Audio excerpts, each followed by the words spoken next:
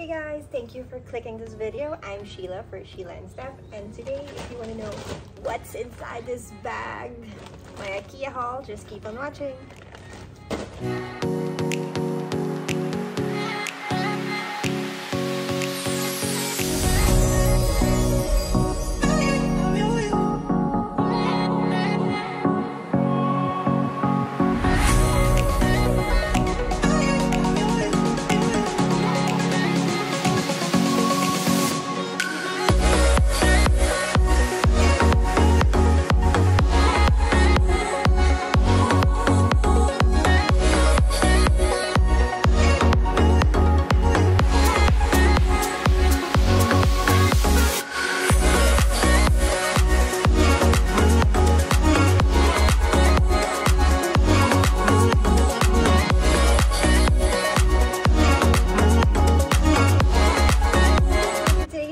I'm going to share with you my haul from Ikea. So I recently went to Manila for my doctor's checkup and for my mom's checkup. So if you've been following me, alam nyo na yun. So for today, ayan, since malapit kasi yung Ikea store sa airport. So upon arrival, dumiretso na kami dun after we lunch. So here's my haul. So unahin ko na lang tong malapit dito. So I bought these artificial eucalyptus siya. And it's so cute. It's like, parang totoo siya. So I really love it. So I'll just pop up the price here since I don't want to go through this list. Ayan. This one. So I got 3. Ayan. And this vase is not Ikea. This is like an old one from Vincent's department store. So I also got this. And hulaan nyo how cheap this is. It's like, since I have a lot of tablescapes, yung mga cutleries ko, I really needed this one. And I put this in the drawer. So, cutlery organizer. So, this one is only 50 pesos. Na-remember ko talaga to kasi 50 pesos lang siya. So, ayan. So, I got 3. And then, also, oh, here in front of me, I love this one.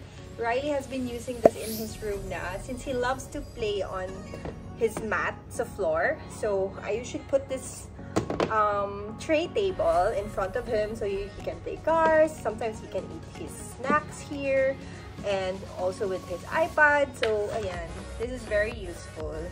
I love this. It's plastic siya. Mura lang. Pero sturdy naman siya. Ayan. And it's also collapsible. Kasi, pull mo lang to. Ayan. And then, you can fold it. Ayan. I love this one. So, tabi natin yan. And I also bought these mini organizer box for Riley para dun sa mga Lego niya. It all actually shapes like a Lego. So, ayan. I actually got 2 of this. So, a pack of, pack of 3 siya. So, ayan.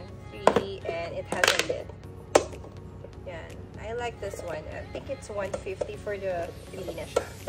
So, ayan. So, perfect for those mga mini toys, mga Legos, and everything else. I also got these picture frames. Wood siya. It's called Fishbowl frame. They actually have a lot of frames there. Nakakalula yung dami. Like, I want to take it all. But, I'm just composing myself and parang naglilimit talaga ako. So, I got these frames. I also got these for my tablescape, yung LED light na candle. Since every time I do outdoor tablescape, pag mahangin, so na-off talaga yung candle ko. So I love these battery operated ones. And I also got these hook para sa bathroom. Ayan, so may suction siya. So I haven't tried this one, so tatry ko to mamaya. It has colors. So I'm gonna put the yellow and blue sa room ni Riley since he loves yellow and blue. Ayan. And I also got these toothbrush holders or any holder for the bathroom. It also comes with a hook. Ayan. Yung para sa wall. There. And then this one, I love these.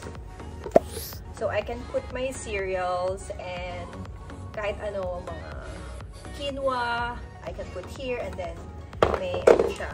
Wait, so this one I love. makapal yung plastic niya. And it has a silicone here. So, sealed talaga siya.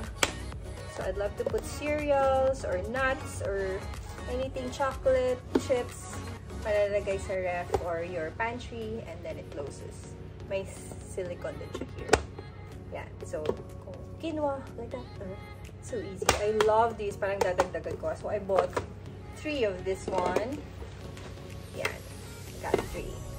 And also, I got some kitchen towels. Yan. Here. Love it. It's white and then may gray stripes. Yeah. And one of my favorite finds there is this bathroom rug or foot floor mat, whatever you call it.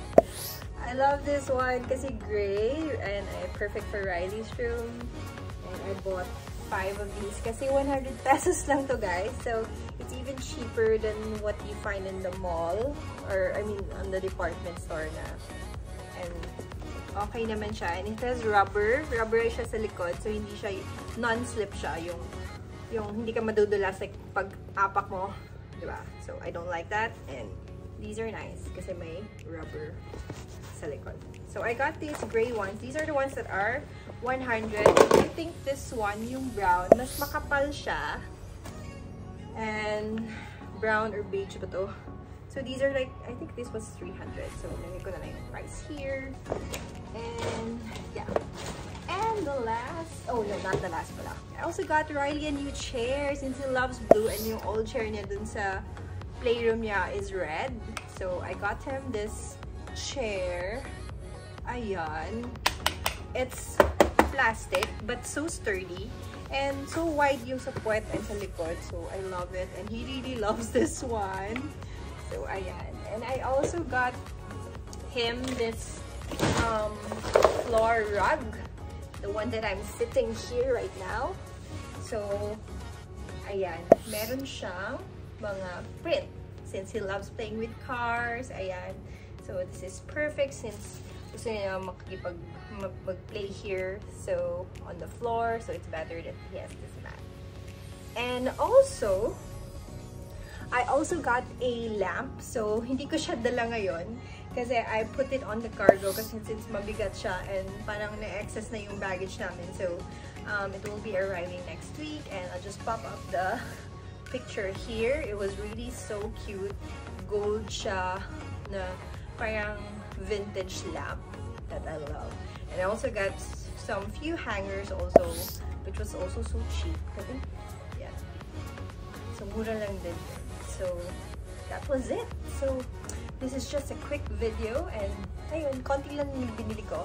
I was really controlling myself not to buy new plates since wala na akong paglalagyan dito sa bahay ng mga plato, baso, but marami talagang ano, I really love those pink tumblers, their plates, maganda and okay naman yung quality niya and so cheap talaga. I mean, very affordable. So if you guys happen to shop there, you have to stick to what you need kasi kung hindi, you really mapapa-overspend ka. I mean, I just went there for the things that I really need.